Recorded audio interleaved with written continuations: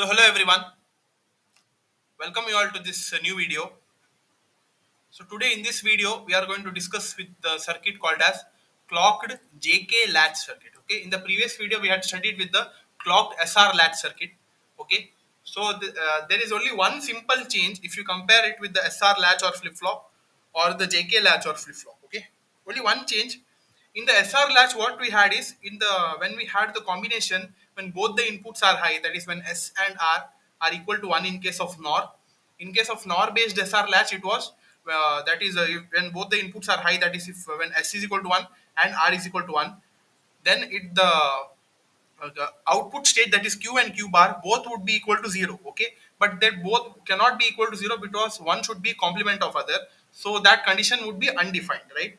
In case of NAND based, it was the combination, it was for the combination 0 0. Okay, so in case of JK latch or flip flop, there is one change, that final condition is there, right? That would be avoided. Okay, in order to avoid that condition, they have built one more circuit called as JK latch or flip flop. Okay, so here that is one change is the what is that is in the input side.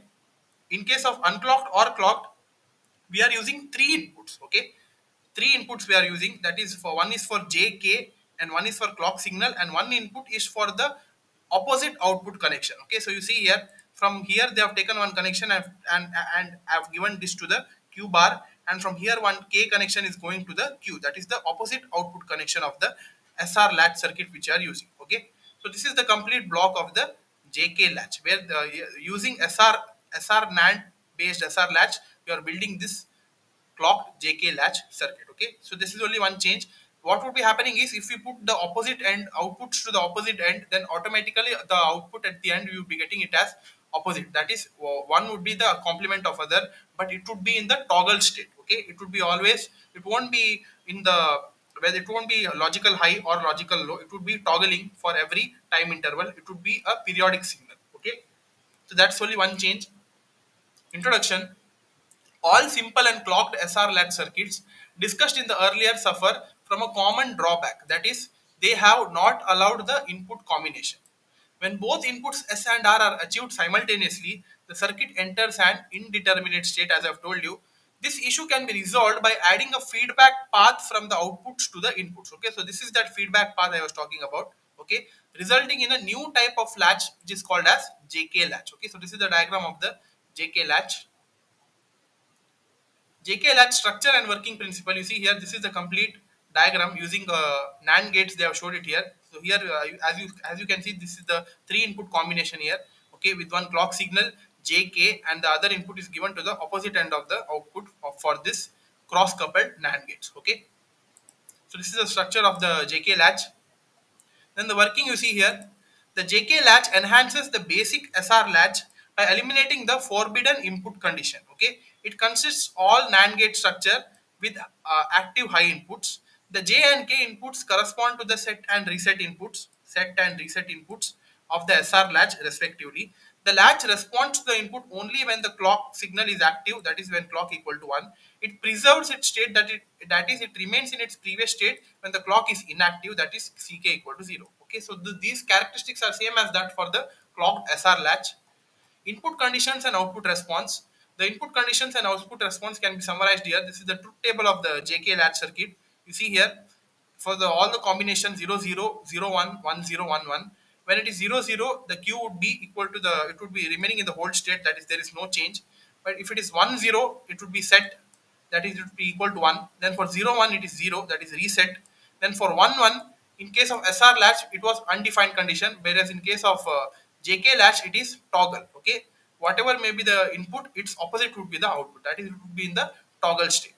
Okay, so this is the detailed truth table. Okay, you see in all detailed manner with respect to this circuit, three input combination, this they have given this truth table here. Okay, you see here, this truth table consists of two JK inputs, two outputs, that is Q and Q bar, two inputs related to S and R, then one common output. Okay, so you see here, when both the inputs J and K are 0 0, okay, and when the combinations S and R for both the states are 1 1, first it would be remaining in the hold state, that is 0, and the complement for that would be equal to 1. Okay, that is 0.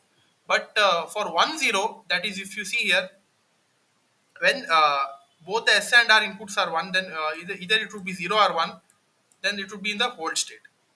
Next, for 0 1, it would be in the reset state. That is, Qn would be equal to 0, opposite to that output would be equal to 1. Okay. Then we have for 1 1, it is 0, and for 1 0, it is equal to the same thing, 1 0. Okay. So it would be in the reset state. Then we have for 1 0, it would be in the set state. That is, both the inputs are equal to 1. Okay. In case of reset, both the inputs are 0. And for 1 1, that is the final state. That is, it would be either 0 or 1. Here also it would be 0 or 1, and it would be 1 0 1 0 1 0, like that. It would be toggling. Okay. So this is the detailed truth table of the JK latch circuit. So this here we have an extra mode called as toggle mode. While the JK latch resolves the undefined state, as I've told you, by doing the opposite connections of the output, it introduces a new potential problem. That is, if J and K are equal to 1, during the active clock pulse, that is Ck equal to 1, the output toggles continuously. Okay. To avoid this toggling condition, we have the clock pulse width must be less than the input to output propagation delay. Okay. When this width is less than the propagation delay, then the toggling condition could be controlled. Okay. So this ensures that only one toggle occurs per clock pulse. Okay. If this timing constraint is met, the JK latch toggles its state only one per clock cycle. That is when JK equal to 1. So this is the behavioral which is illustrated in the operation of JK latch in the toggle switch. That is when both the combinations J and K are equal to 1. Okay. In this way, it would be getting toggled, and this is the toggling condition here. Okay. When the JK latch operates exclusively with the JK equal to 1, it functions as a toggle switch. Each active clock pulse causes the output to the change of state, that is from 1 to 0 or 0 to 1. Okay. Next, you see NOR based JK latch. So this is the NOR based JK latch here. Okay. This diagram represents the NOR based JK latch implementation, where they have used the, in case of SR latch configuration, in between they have used the NOR gates here. Okay. So this is the AOI realization of JK latch. Okay, so this circuit here, what they have used is, again, they have used the 3 inputs, because JK consists of 3 input, right? So that's why they have taken the 3 input NAND gate in the consideration here. Okay, keeping these 2 inverters aside, and for the making of connections, 2 3 input NAND gates and AOI realization, and they have made the requirement connections using the AOI realization, that is for the JK latch. Okay, in CMOS. So this was it, guys. So this was about clocked JK latch. So some more details, if I missed it in this notes, you could be referring it, because this notes I'm going to put it in the description. Go and access it and read it. Okay. So that's all, guys. One part of the chapter is over. So we have one more video left, where we are going to discuss with the structural design. Okay. So that's all for this video, guys. Like, share, subscribe to our channel. Keep supporting. Thank you.